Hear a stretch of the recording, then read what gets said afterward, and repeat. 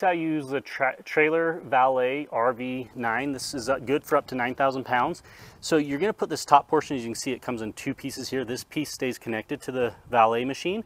This upper piece goes into your hitch here, or your coupler, and then you tighten it down so this plate smashes up against there, so this can't pivot one way or another. I've got everything locked in place. You can use this tool here to like tighten it down a little bit. You got a little hole there and you can just really make sure it's tight. And then from there, you're gonna hit the power button on this side. And then if your remote is off, you're just gonna hold the forward button for just a second and then it'll turn on. And now we can go ahead and maneuver the boat. So it is a little bit on the slow side, but it will get the job done and you're able to really get it into those tight spots a lot safer. We have this because